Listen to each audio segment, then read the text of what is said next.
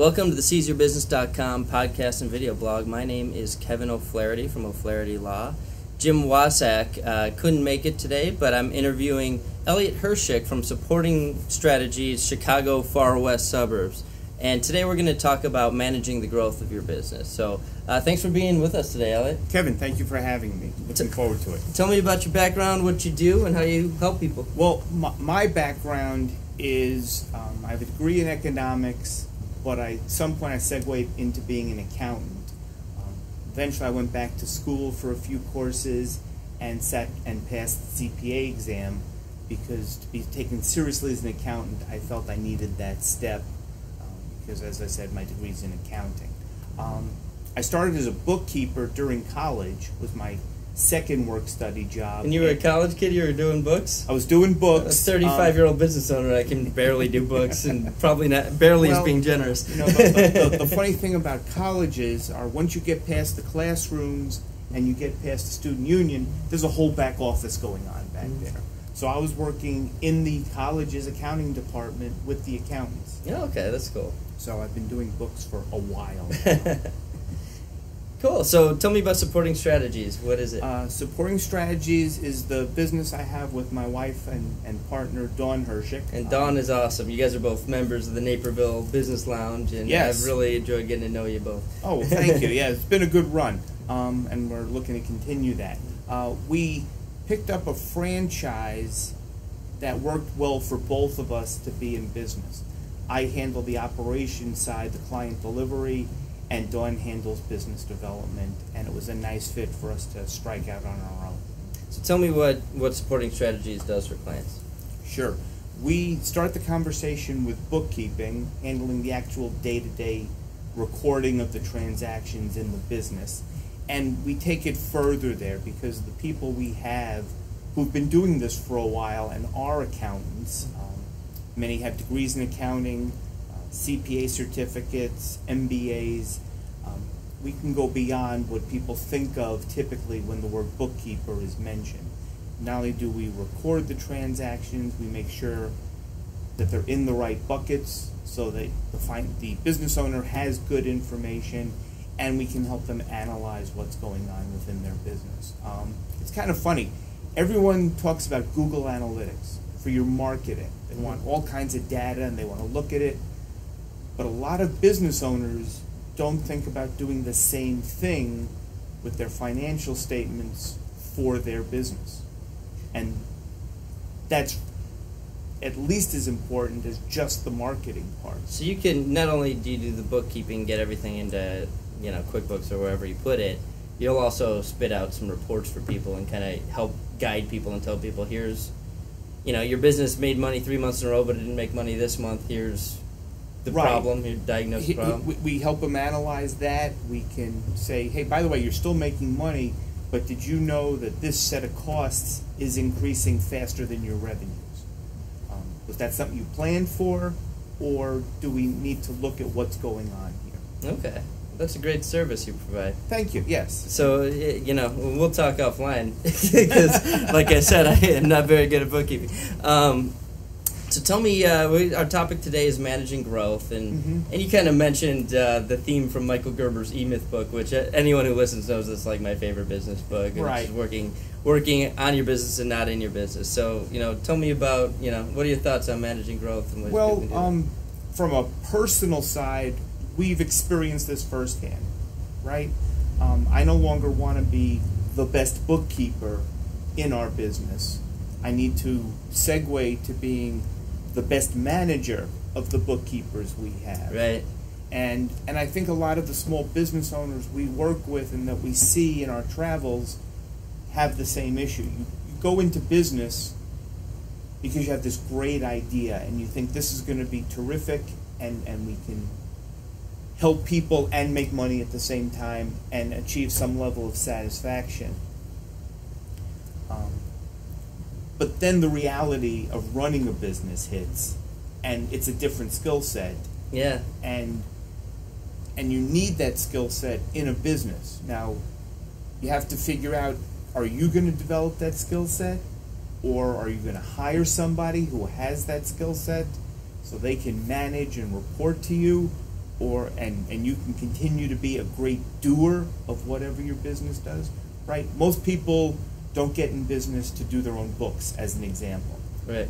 We got in business to do other people's books because I'm an accountant and I'm like that. But most people don't do that. They get in business to do whatever their original idea was, whether it was run a real estate agency or a magazine or a restaurant, and then they find, oh, I have to learn how to do all this other stuff, and I have to be in compliance.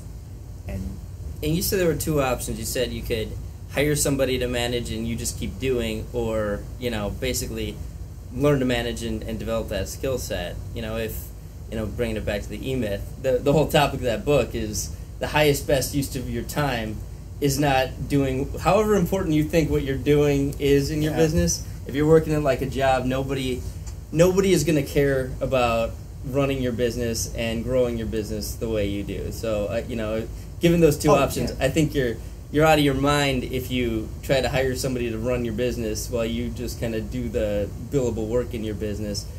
I think the only reasonable path to take is to try to train yourself in those managerial skill sets. Well, that's hard.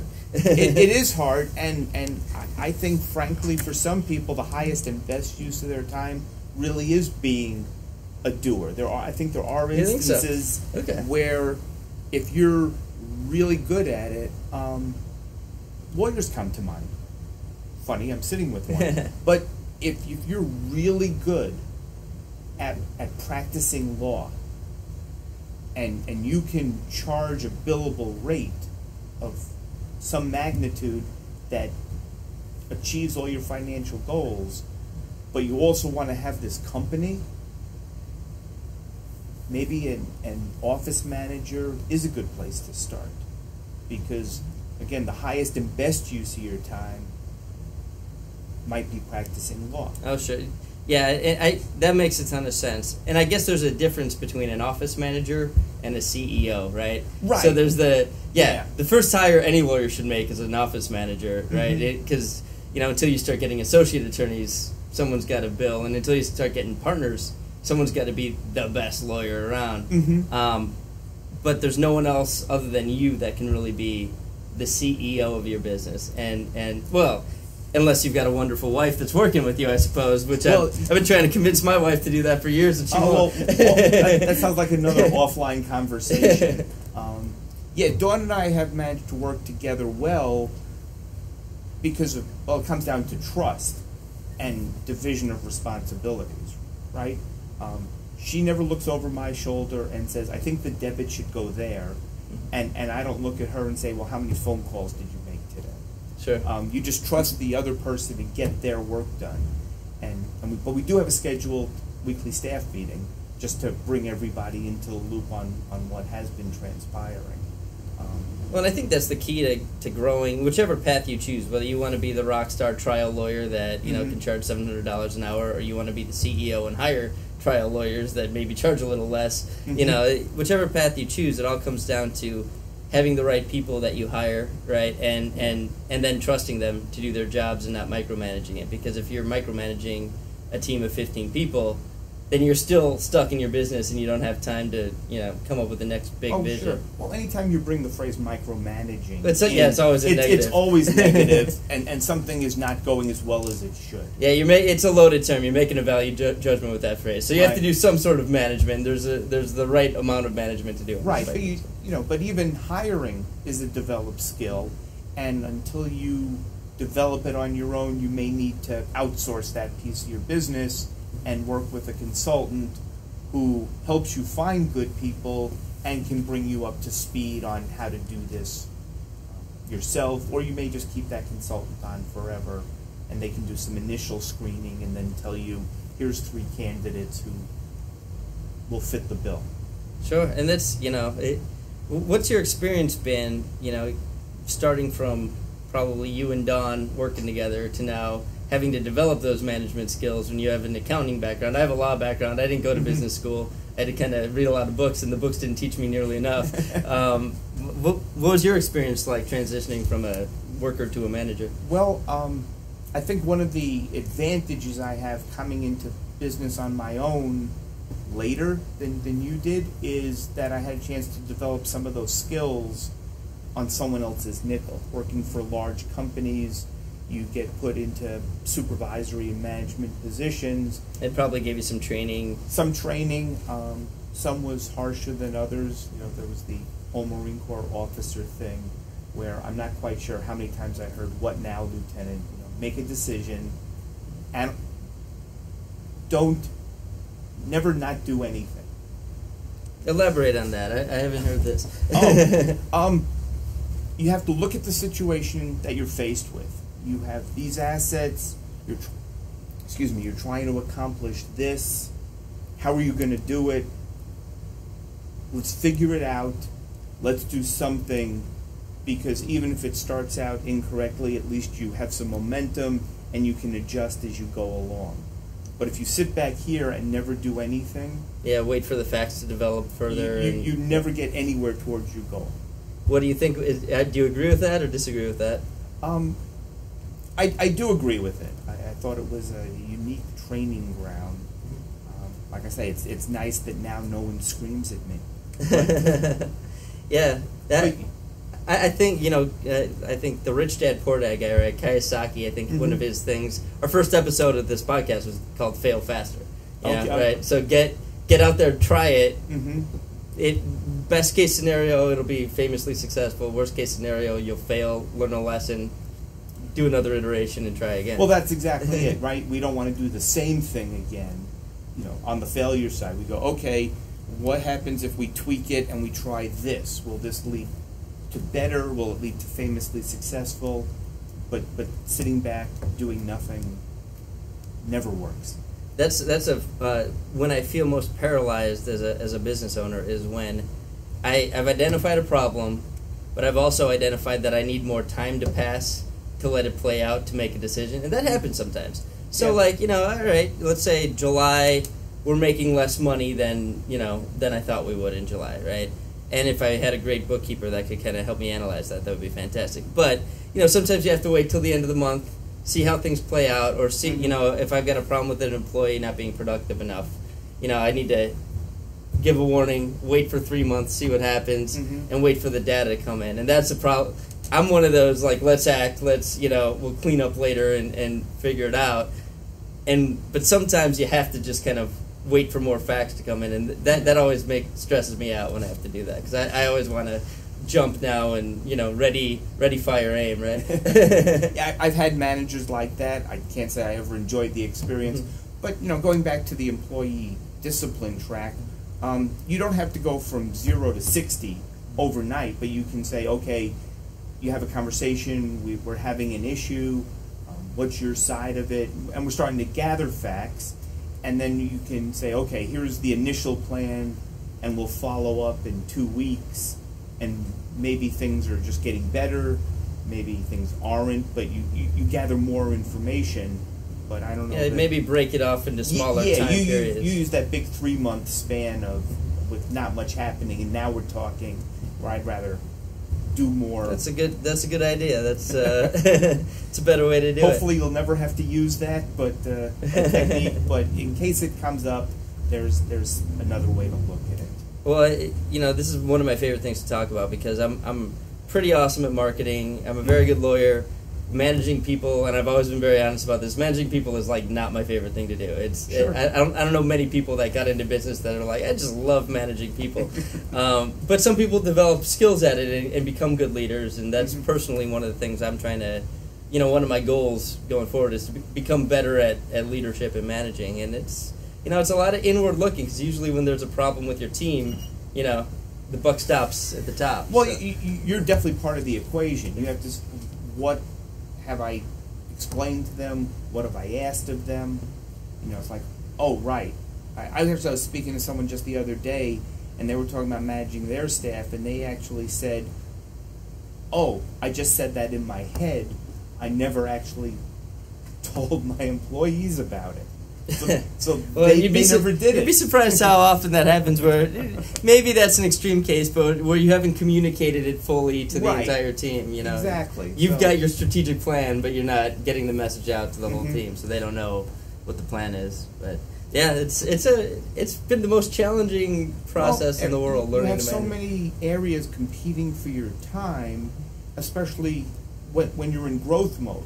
So Yeah. now all of a sudden you have the existing clients, and we have the 2 new clients, and we have, my tax accountant needs something from me. And your marketing and your networking and your getting your taxes done and Right. And you have a growth opportunity because of your marketing, so now you need to actually start talking to a banker about how we're going to fund things for this growth opportunity. I find that strategic planning really helps with that. So like I dump things into buckets. Mm-hmm. And so I've got my marketing, my business development, my legal quality side, and operations. And within each of those buckets, I usually have like 3 things in a given quarter that I'm trying to accomplish. 3 big goals. I try not to make it more than that. Okay. Within those 3 big goals, I've got a bunch of tactics, and then those tactics become like my to-do list, and Right. those go right on the to-do list. And revisiting that, because at first, before I learned to plan strategically, it was just like whack-a-mole. Things were. Whoever's screaming loudest Yeah. is the new priority of the day. And you start focusing on one thing, and you feel like the other things are just falling into chaos. But that's one of the skills you learn as your business grows is keeping all the balls in the air, and it becomes more fun when you're not juggling anymore, and not just trying to keep them in the air, but you're trying to like knock them all out of the park at the same time. Sure. And getting on offense. So Yeah, but and even recognizing that there's more balls in play is something I think newer businesses struggle with. that's true. And just setting time for planning, right? How can I have time for planning when I don't have time to do these 17 Right. things that are You got to already prioritize it and make it part of your routine. You got to prioritize it. You need to start, and part of that is you start needing to think, maybe I do need some help, Sure. and it's time to get help one way or another, whether it's a mentor or a consultant, or we're going to delegate something. Delegation is a tough skill for a lot of people to learn. It's my baby. I love it. It's growing. Yeah, that's one of the most important things Right. to learn, and you can't grow until you start delegating. Mm-hmm. And yeah, you were counting them off on your fingers. You got to use a combination of all of them. You need to hire an office manager. You need to delegate some of the work you're doing. You need to outsource the stuff that it doesn't make sense. Like bookkeeping. It may not make sense Yeah. to tie up your office manager's time with bookkeeping if what you really need him or her to do is hire employees and manage employees. And and having a business coach might be a good idea if you're getting in your own head, and hiring consultants to do certain. So it's a combination of all of those things, and the name of the game, I think, is just finding a way to accomplish more in the 40 hours a week, or however, if you're a business owner, the 70 hours a week that you're working. Yeah. I think 40 hours covered yesterday. But, it really is, and it's, as a matter of fact, we've booked all of Friday afternoon for a strategic planning meeting. Coincidentally, that we need to see, okay, where are we? Where on our plan? Where do we want to be? What corrections do we need to make? What additions do we need? Yeah, I talk to new entrepreneurs, and you have this huge list of things you need to do. So you break it up into things you're going to do, things you're going to outsource, and things that never really get done. Yeah. If you put it on the C list, yeah, the C list eventually becomes irrelevant. Right. Right. That was a good idea 2 years ago. But Yeah. I don't know that I need to worry. And I about say that C list, like A has to be done today, B is time sensitive, yeah. C is like not time sensitive. If it's on my C list, it just will never happen. Yeah, might as well just crumple the C list up right now and focus on your A's and B's. Well, Elliot, thanks so much for taking the time and sharing with us today. How can people reach you if they need some bookkeeping help, or if they'd like to network with you? Oh, well, we're on the web, www.supportingstrategies.com. My cell, you can always find me at the Naperville Business Lounge. All right, well, thank you for being here. If you'd like to schedule a free consultation with me, we do almost every area of law. You can call me at 630-324-6666. That's 630-324-6666. And if you'd like supplemental cancer insurance, you can go to seizeyourbusiness.com and get all of Jim Waszak's information. You can also find at seizeyourbusiness.com a whole bunch of other videos and podcasts. We've done, over 100 episodes and had some really good interviews. Go to learn-about-law.com for my legal podcast blog and video blog, and makingrealestatefun.com for our real estate podcast and video blog. Thanks for being here, Elliot. Thanks, Kevin. And thanks for listening.